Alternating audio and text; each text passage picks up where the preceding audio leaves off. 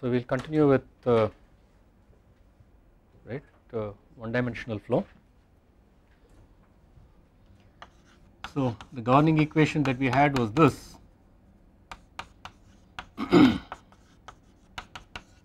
and we basically said that we could discretize it using FTCS, right, discretize it using FTCS as QP at Q plus 1 as being QP at Q minus delta T by 2 delta X EPQ plus 1 EPQ EP plus 1 Q is EP minus 1 Q. I am using central difference. Okay, just to recollect what we did in the last class. And then we said that if you look at two grid lines, this is at Q, this is at Q plus 1.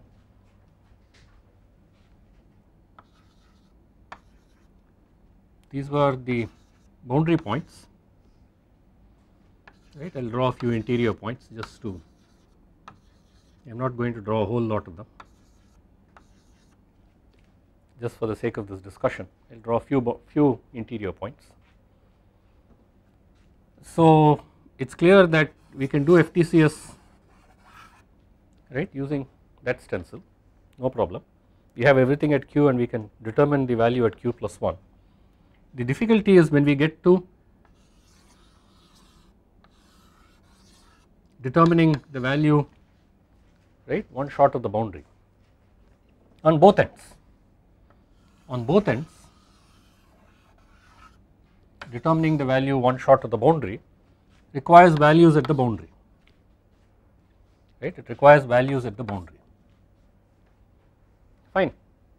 And this clearly, the way FTCS works, since we are going to do this and we are going to use them to determine the interior points, this clearly is a problem we have to solve, because when we take the next time step, when we go from Q plus 1 to Q plus 2, we are going to have the same difficulty. We are not determining these points, okay, we are not finding out what these values are. And what do we need at these places? We need the Q. I need Q at this point, I need Q at that point, I need all, okay. So because we were in the situation, we decided that we look at the physical problem, actually, because so far we have just been dealing with the chalk dust, we have been working only with the theory.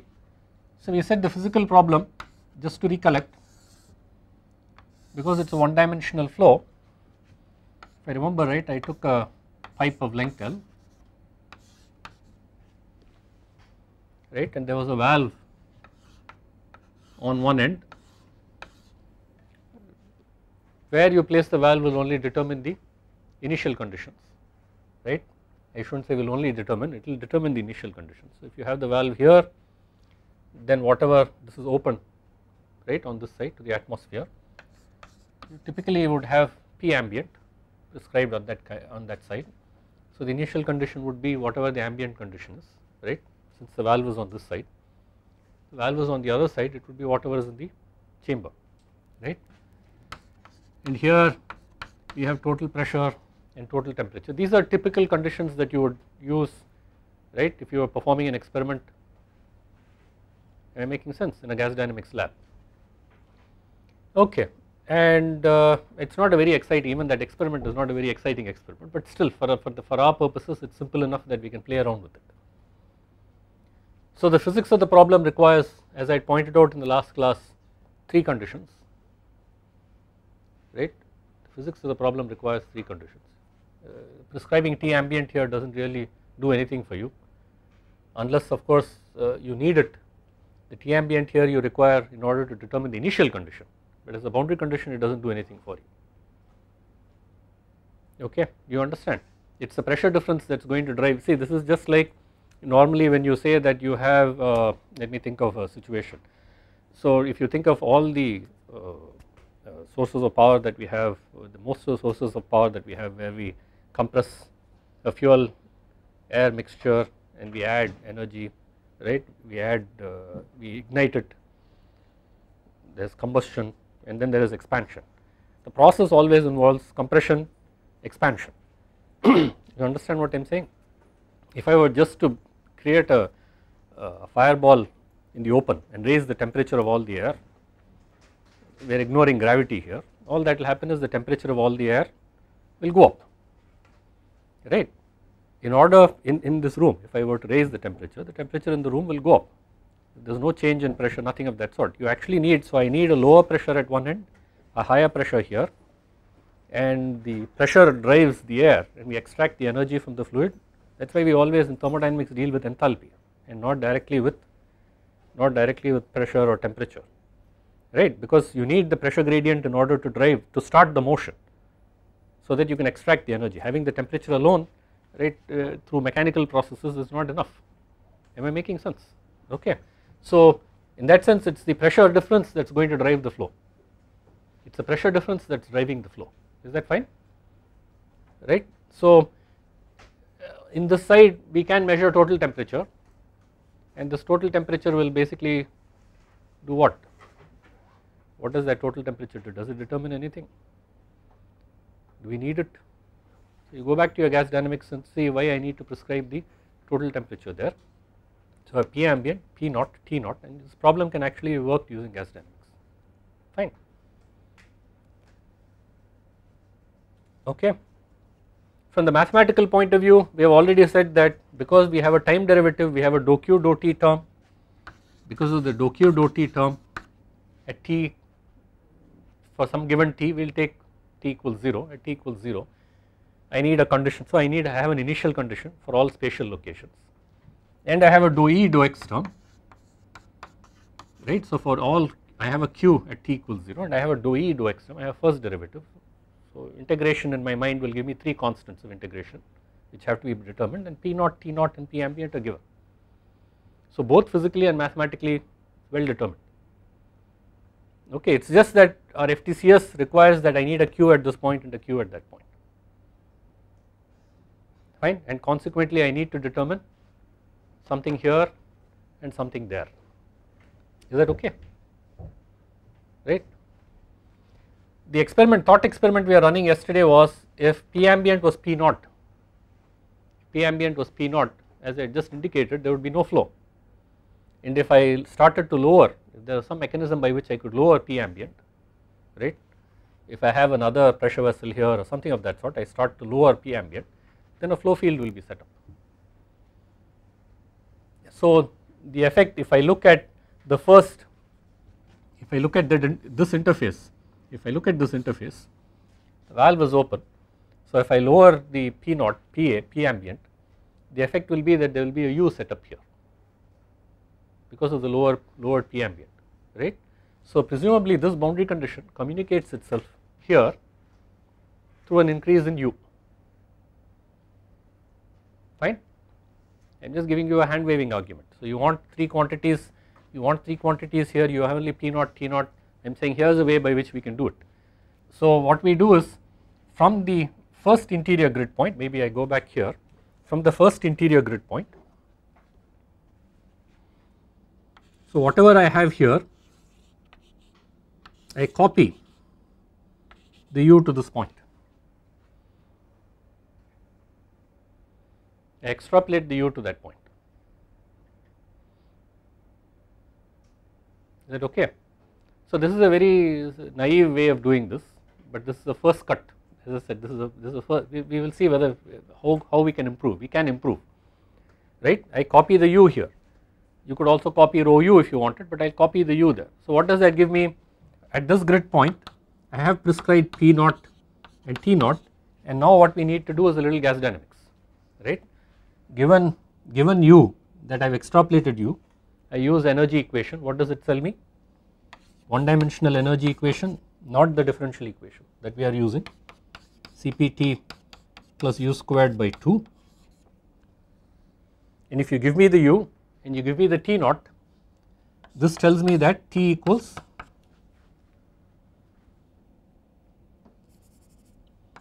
T naught minus U squared by 2 Cp. Is that fine?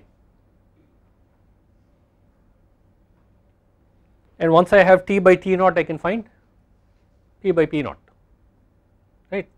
So from T by T naught I can find P by P naught, and consequently I can find P.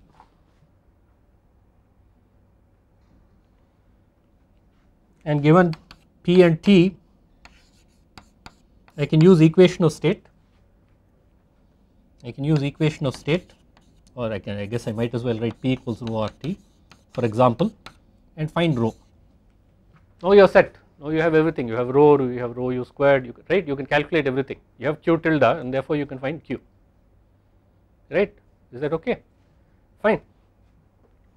What about the right hand side? I have only prescribed at this point. I have only P ambient prescribed at this point.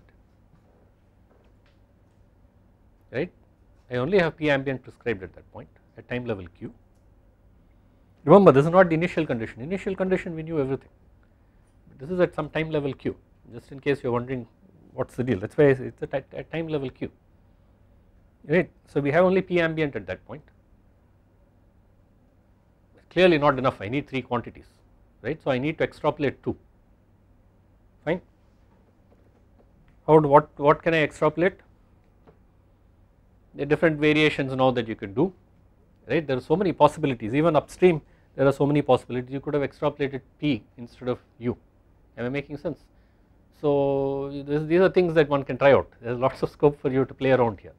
Okay. So one possibility is that, for example, you say that there are no sources and heat sources, energy sources in between, right? Maybe I extrapolate T naught, possibly. I could extrapolate T naught and U. I could extrapolate T naught and U, possibility. I am just making a suggestion, right? The point that I am trying to make is that you need to extrapolate 2 quantities. I have to see, these are boundary conditions that I have to generate. They do not exist. The physics does not provide them. The mathematics is not right now giving me a clue. We'll look at it to see whether we can use the differential equation somehow to generate these. Is that fine? Okay. So if I extrapolate the T naught, and U, what do we get? Again, if I extrapolate the T naught and U, I can find the static temperature, and given the pressure and static temperature I can find the density. It's the same game, then you can go through, right? Is that fine, everyone? Okay. It seems like a rather arbitrary thing to do. So this is something that you can try out. As I said, it leaves scope, so you can try, let's say, to extrapolate density and rho and rho u, or rho and u. Right? There are various quantities that the thing that you want to make sure you don't do. These are things that you have to be careful with. You already have P ambient here. You don't want to really extrapolate density and temperature, for instance, because potentially you could violate equation of state at that point. Am I making sense? Right? If the pressure here is different from the pressure here, by extrapolating the density and temperature, you could potentially violate equation. So there you have to be very careful what quantities you are extrapolating. But you could try out various quantities. Some of them may be totally unstable, they may not work at all, right? You could try out various quantities, but these are something that I thought, okay, we can just start with. Is that fine? Is that okay? Can I justify that? Is it possible for me to justify that? Maybe I will stick with this. Is it possible for me to justify that? Justify extrapolating these quantities.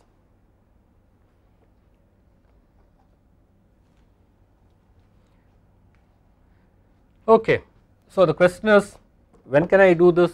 What are the conditions? Is there any inherent assumption that I have made? I am saying there are these quantities. Can I always extrapolate? Will it always work? Okay, so let's go back. Remember that this could be written as dou q dou t plus a dou q dou x equals 0, and this could be further decoupled into 3 equations. I am going to write now component form: dou qi caret dou t plus lambda I dou qi caret dou x equals 0, right, where q1 hat, q2 hat, q3 hat are the characteristic variables.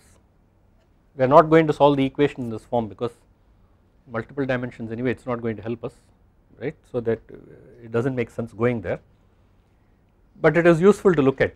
And what are lambda I? Lambda 1 is u, lambda 2 is u plus c, and lambda 3 was u minus c. This is what we found. Is that fine? Okay, now we will actually investigate these equations. So if you look at one equation, you have dou q1 hat dou t plus u dou q1 hat dou x equals 0. That says that q1 hat is being propagated along a characteristic.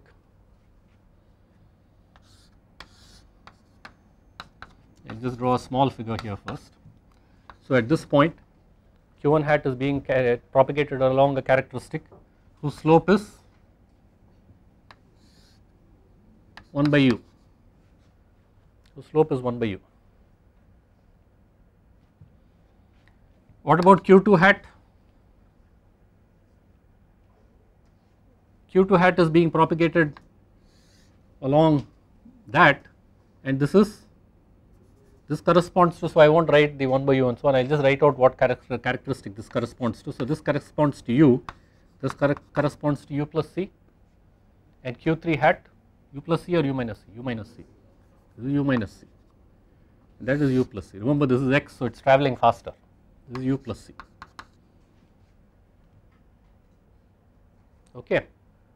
So if this is u minus c, u plus c, and all the slopes are positive, what does that tell you about this flow?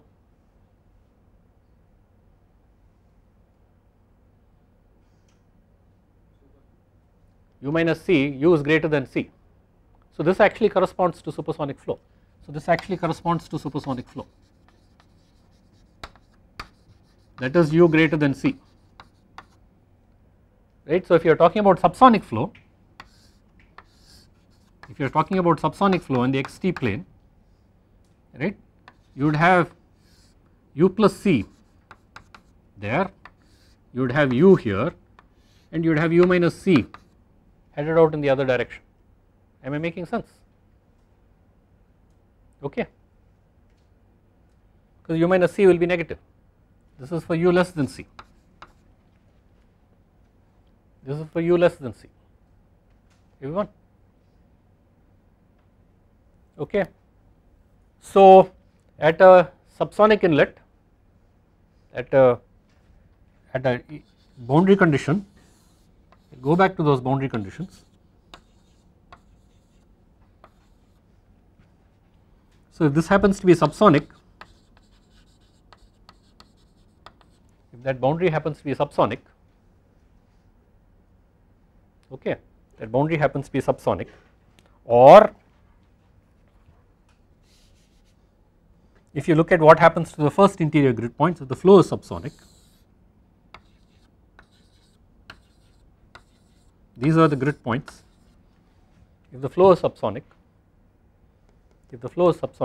what happens at this point? So you have one characteristic which is u minus c, maybe I will use a different color here, u minus c. You have one characteristic which is u, and one characteristic which is u plus c. Is that fine? Actually I sort of deliberately drew this characteristic this way. This, if you go think about your stability condition, the grid size is too, the delta t is too large. All of these characteristics should be above that, right? Just go back, think about your stability condition, but we are going to look at the stability issues in this seriously anyway, but I thought I would just sort of stick that there. I could resist the temptation to have that, right? So you could have a u plus c that is going that way. Is that fine? Okay. So what this basically says is there is one characteristic that is propagating q1 hat or q3 hat in this case, as propagating q3 hat in that direction, outward direction, right. And if I look at the boundary itself, at the boundary itself, since the flow is subsonic, I have one characteristic that is propagating q3 hat out, and I have two characteristics that are propagating q1 hat and q2 hat in. Is that fine? And if it is a subsonic exit, I would have the same situation. So I draw at the last but one point. So I would have u plus c here, I have u there, I do not know why I am putting arrowheads, and I have u minus c here. I guess I am looking at it, I am putting arrowheads because instinctively I am looking at it as being propagated along that direction, right, okay. So in which case then you have q1 hat going out, q2 hat going out, q3 hat coming in, okay. Now when I look at the problem, when I look at the physical problem that we prescribe P naught, T naught, two incoming characteristics, two quantities prescribed, right, that is nice, and I prescribe P ambient, one incoming characteristic coming into the domain, one quantity prescribed, right. So the mathematics and the physical, the experiment, that they are the same, I am happy with that, right, we are happy with the way that worked out, and we are extrapolating two quantities. We should be extrapolating q1 hat and q2 hat, obviously that would be the way to do it, right, and we will see how we go about doing that. So there are two quantities that we are extrapolating that correspond to, in our mind now, the characteristics u and u plus c, right, and the one quantity, say I am giving you a rational, it is a hand waving argument, I should, what is being propagated are q1 hat, q2 hat, q3 hat, that is what are being propagated, but I sort of say, well, I will extrapolate the u, it is easier to extrapolate the u instead of going through all these characteristic variables, fine, if it works well I am willing to live with it, right, but as I said we will also look at the legal way to, the proper way to do it. Is that fine? Are there any questions? Okay. Okay, so this is one mechanism by which we can apply boundary conditions. As I said, we will come back to, we will revisit boundary conditions again. It does not end with this, right? But this is something that you can definitely implement and try out. But before you do that, the question that we have is it going to be stable? Is it going to work? Right? Or do we need to do something? It is FTCS. So is this going to work, or do we need to do something? So we come back to our original equation.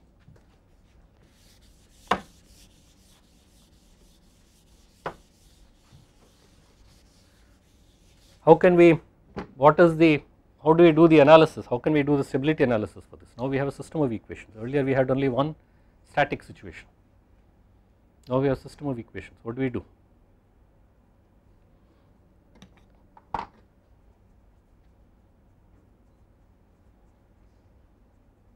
Any suggestions?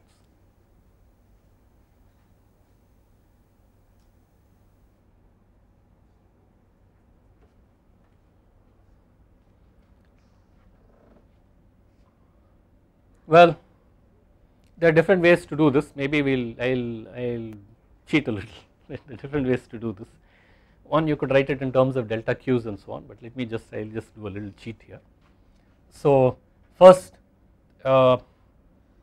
we will use the shift operator, right, and get this E out.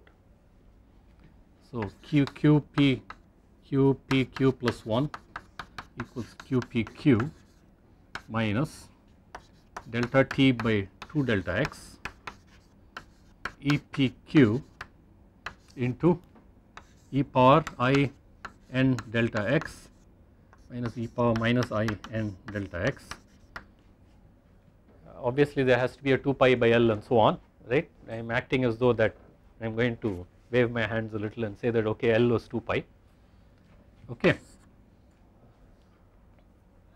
And I do not know whether you checked this out, right. The reason why I said I will do a little cheat is because in this particular case it turns out that E can be actually written as AQ, right. I don't know whether you tried it out, but E can actually be written as AQ. It so happens E can be written as AQ, okay. So consequently this is going to turn out to be QPQ plus 1 equals QPQ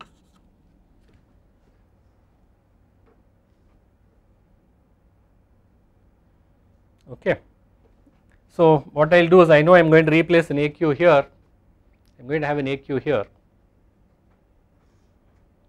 okay, I am going to have an AQ here.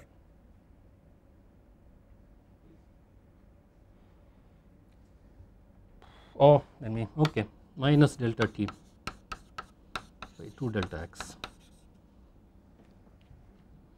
Already see that APQ QPQ.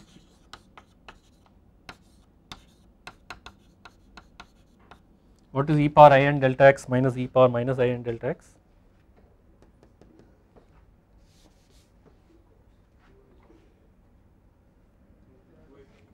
Two I sine, I will call it theta, where theta is n delta x. Okay. As earlier, the twos go away. So I can write this as QPQ plus 1 equals I minus delta t by delta x I sin theta APQ QPQ, which of course is a very familiar looking, the only difference is that they are all matrices. It looks familiar, but they are all matrices.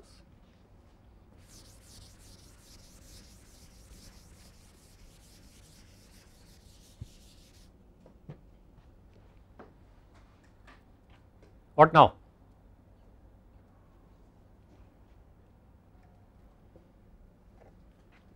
There is one way to decouple it. We could pre-multiply the equation by x inverse, right, okay, where x is the matrix of eigenvectors. If I pre-multiply the equation by x inverse, and of course I can choose x inverse so that it is normalized in some sense, right, it does no stretching, only rotations. I can take unit vectors, right, x inverse QPQ plus 1 equals x inverse minus delta t by delta x I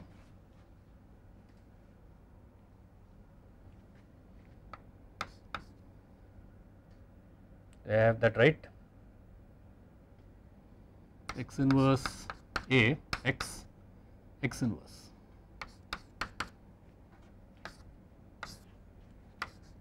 Q. This is I minus delta t by delta x little I, then lambda into x inverse QPQ.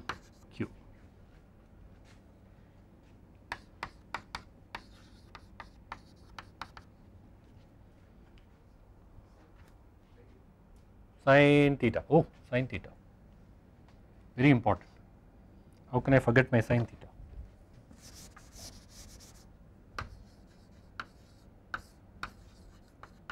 Thank you.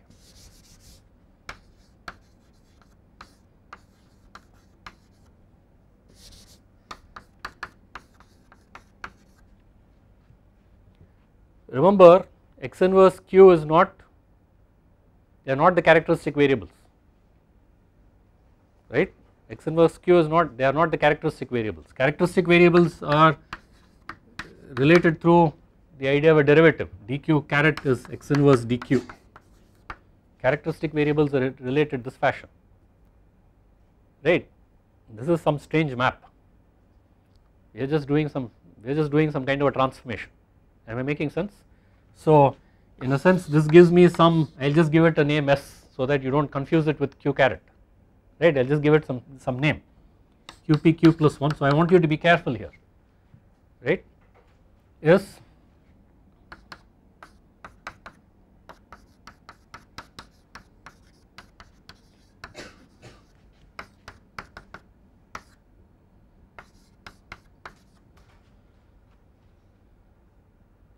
okay.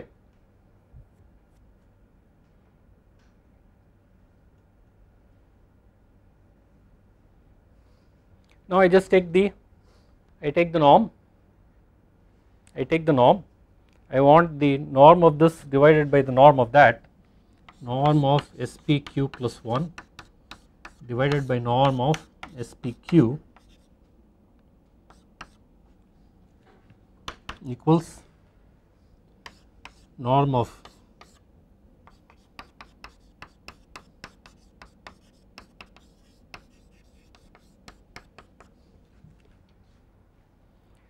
this we have seen as an iteration matrix before when we did Laplace's equation, right, system of equations. Think back to the example that I did with Laplace's equation. I had a scalar equation, I performed a rotation, right, I had two scalar equations, I performed a rotation and showed that they became coupled, right, two scalar equations, I made them into a coupled system by performing a rotation. I am doing the opposite here, right, I have a coupled system of equations and I am trying to undo the coupling, So we might as well take the spectral norm. What is the largest eigenvalue is what determined, right, the largest eigenvalue is what determined whether that sequence of iterations converged or not. I could have just used that argument directly, but I just wanted to tie it up with this. We have actually done this before, right, we have actually done this before. So what is the largest eigenvalue? U plus C looks like the largest eigenvalue, but you do not know the sign of U, you understand what I am saying. So the largest eigenvalue are U plus A. Did I use C throughout? It does not matter, C and A they are the same, okay, right, fine. U plus A it looks like, or U plus C, whatever. So mod U plus A or mod U plus C, since I have been using, right. In general mod U plus A would be the largest eigenvalue, okay. In this case it is clearly going to be unconditionally unstable, just like it was for FTCS applied to any one of the equations, scalar equations. So I can add, what do I want to add? I can add artificial dissipation, that will make it upwinding, right. What was the term that I wanted to add? What is the term that I want to add? You can add a mu2 dou squared q dou x squared, right, and subtract out a mu2 dou to the fourth q by dou x to the fourth. Is that fine? Okay. Fine.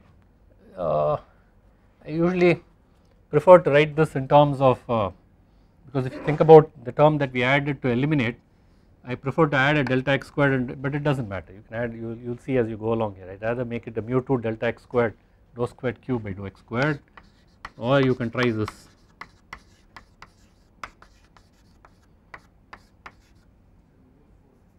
U4 say delta x to the fourth,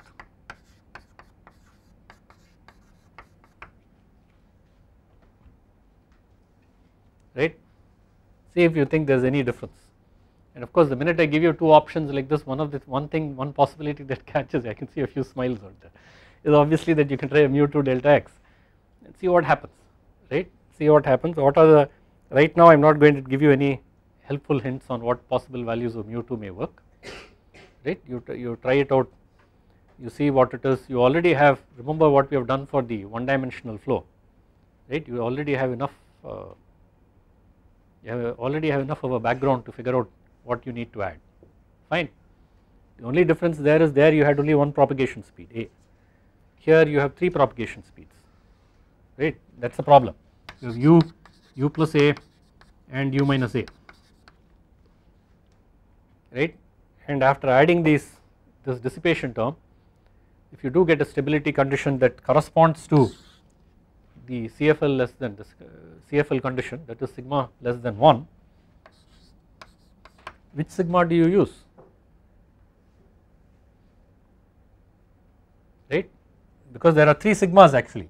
So for the wave equation you only had sigma, right, one sigma, but here you have sigma u plus c, sigma u minus c or u minus a, is sigma u. There are three possible sigmas because there are 3 propagation speeds, right, and all of them have to be less than 1. Even if you do this, right, and if you go back to upwinding, you basically add the right amount. That's the clue. You add the right amount, it goes back to upwinding. Which one do you add? Which one do you which is the most constraining one? Which of these is the most constraining one? That curve would seem to be u plus a, right? Would seem to be u plus a.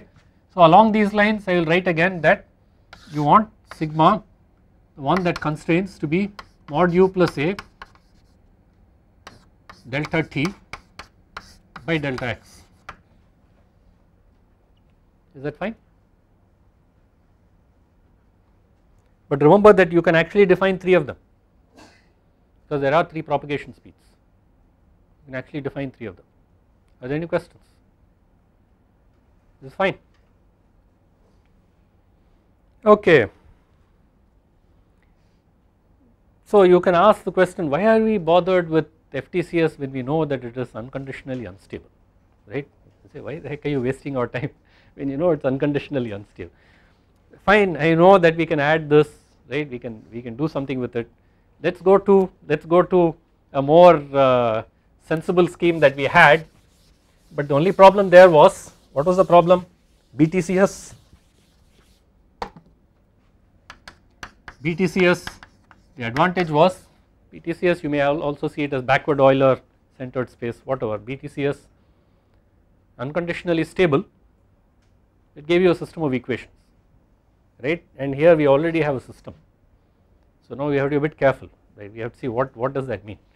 So what does we did a semi discretization. If you remember when we did this, delta q by delta t plus dou by dou x, I am going to write this in the delta form, E at delta q by delta t at time level pq, and this is at time level pq plus 1, q plus 1. I want to write dou q dou t at time level q plus 1, and this equals 0. Okay, and just like we did last time, EQ plus 1 is EQ plus dou E dou t at q times delta t plus higher order terms.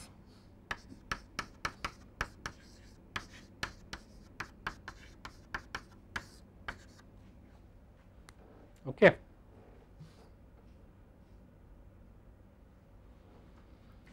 I am going to truncate the series here. Anyway, I am planning to do only backward, right, backward Euler or backward time, backward step. And again I will use chain rule. E is a function of q. So dou E dou t I will write as dou E dou q dou t. Okay, so that this equation becomes delta q plus delta t times dou by dou x of a delta q equals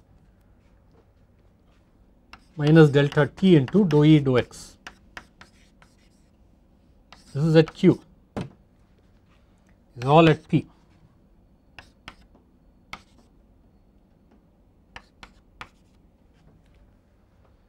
Is that fine, everyone?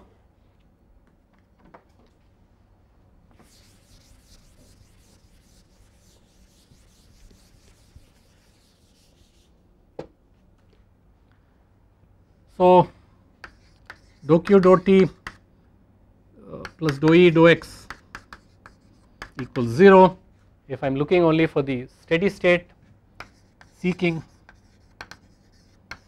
steady state I will tell you what we will do when if we are going to look for a transient, but right now we will look for only the steady state. Seeking steady state, so this bit tells me that dou E dou x equals 0 is the equation that I am actually trying to solve.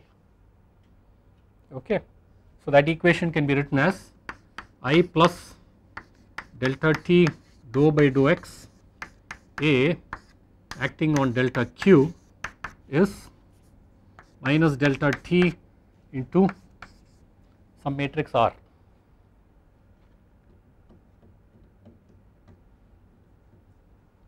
Fine.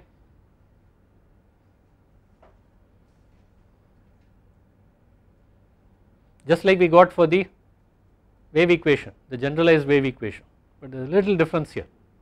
What is the difference? Each of the delta q's is a matrix, it is a vector. So each of these entries is a vector, is a matrix, right. So what does this equation look like? If we write it for an arbitrary PQ, if we write it for an arbitrary point P, right, what does this, and if we use central differences to discretize that, this is going to give me delta q PQ, I will not write the q, it is at time q, right, delta q at P plus delta t times AP plus 1 delta q P plus 1 minus AP plus 1 AP minus 1 delta q P minus 1 equals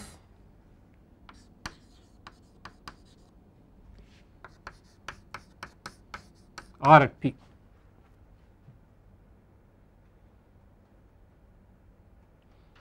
Okay. So you will get a tridiagonal system,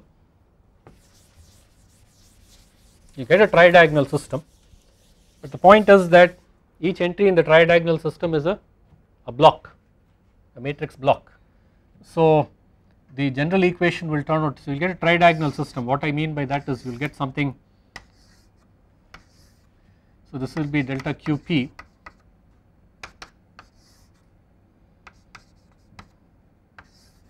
right. So this is the equation P going through, and what you would get here is what is on the diagonal, there is an identity matrix on the diagonal, right. There is a AP minus 1 delta t by 2 delta x on the subdiagonal, and there is an AP plus 1 delta t by 2 delta x on the superdiagonal. You understand what I am saying? That is the diagonal, that is the subdiagonal, that is the superdiagonal. Everyone? Is that fine? And each of these entries is a matrix. Each of these entries is a matrix, AP minus 1 delta t by 2 delta x, just to make it clear, I AP plus 1 delta t by 2 delta x, those are the entries in the matrix.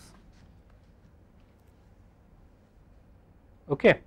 So if you decide, for example, to do Gaussian elimination, if you decide, for example, that you want to do Gaussian elimination, right. So where in Gaussian elimination you would say divide through by the pivot element, here you have to pre-multiply by the inverse. Am I making sense? Pre-multiply by the inverse, fine. If you are planning to do this, if you are planning to do that, it is better that you factor this AP minus 1 using LU decomposition, right. There is always this question when you do numerical linear algebra, you know that LU decomposition and Gaussian elimination are essentially the same, right. LU decomposition and Gaussian elimination, operation for operation, you can actually show that they are essentially the same. Am I making sense? Okay. And you do the elimination part of Gaussian elimination, you end up with a upper triangular matrix. You do LU decomposition, you have a lower triangular, upper triangular, you do a forward substitution of the L, you end up with an upper triangular matrix. You would expect that you can map the two operations together, you actually can, you can show that they are equivalent, okay, you can show that they are operation for operation, you can actually identify that they are equivalent, fine. So then the question always crops up, why would you choose one over the other? Well, if you do LU decomposition, if you factor it as L and U, then you only have back substitutions and forward substitutions, if you prefactor this as L and U, if you were going to multiply through by, right, the inverse, you could actually do back substitutions, forward substitutions and back substitutions, that is the idea, fine. That is if you are using Gaussian elimination. Even if you want to do Gauss-Seidel, you are doing an iterative method, you may still have to do something of that sort, but of course Gauss-Seidel, the big advantage is the diagonal matrix here is I, right. So Gauss-Seidel is not that bad, Gauss-Seidel it is not that bad. Am I making sense? If you are using an iterative matrix, it is not that bad. There may be consequences, but it is not that bad. Okay, is that fine, everyone? Okay. So then we have only one question left. How do we apply boundary conditions here? You have a system of equations. How do we apply boundary conditions here? In this problem, how do we apply boundary conditions? Let me see where is the best place for us to discuss that. Maybe I will do it here. How do we apply boundary conditions here? So in the application of boundary conditions, we need to maybe look at it a little more carefully. Again I will draw two timelines, q and q plus 1. Like I did the first time around, I am not going to choose, I am going to just choose a few grid points, I will not choose a lot of grid points, so that it does not become too messy, right. And what I had indicated at that time is, oh, you need a value here that you can extrapolate some quantity from the interior, say for instance T naught or U or whatever, or we said that from here you can extrapolate a U, right. It need not be from the current time level to the current time level, right. Right now what we want is we want the value here. So actually you could instead of extrapolating from the current time level to the current time level, you could actually propagate. Now that looks more like our characteristics. You could actually propagate from the previous time level to the current time level. You could extrapolate both in space and in time. There are so many different ways by which you can do this, right. You can extrapolate both in space and in time. The interior value goes from the last but one grid point at the previous time level to the time level to which you are stepping, fine, okay. That is possible. I mean if you are going to do it hand wavingly, that is possible. So in a similar fashion, even here you could do the same thing. By the way, I am suggesting this suggestion comes to mind only because we are looking at an implicit scheme, but even in the case of FTCS we could have done that. Even in the case of FTCS, you are going to use this stencil. Even in the case of FTCS, you are going to use this stencil. You assume at the initial condition this is known, you find all the interior points, then you can ask the question, what do I do at the boundary, and you can actually extrapolate from the current time level to the next time level, even in FTCS. Am I making sense? Right, even in FTCS you could do that, and then when you go q to q plus 1, when you go to the next step, q becomes q plus 1, you have everything at the current time level. So the minute you start this, so it is this, we needed the conditions were required because of the scheme that we came up with. We have no physical basis by which we can justify this. Right now the only mathematical basis that we have done is, oh, the characteristics are propagating in that direction, so that rationalizes why I am extrapolating, that is all we have done. The question that we can ask is, can't we just directly use the characteristics themselves? Why not just use the characteristic equations? Am I making sense? Why not just use the characteristic equations directly and say that at all of these interior points we use the regular equations, and at the boundaries we will do something with the equations, say in characteristic forms, or we will use the equation in characteristic form to determine what is the boundary condition, what is the equation that is solved at this point. Am I making sense? We will admit that only P naught and T naught is provided here, which means that from the differential equation we need one differential equation for one parameter to be solved at the boundary. Am I making sense? Okay, and it is the same thing at the right hand end, that is you have P ambient and P ambient provided, you have only one condition given, so two of them should come from the interior. is that okay, right. So in the next class what we will try to do is we will try to determine how do we apply these boundary conditions using the equations, governing equations themselves, is that fine, okay, thank you.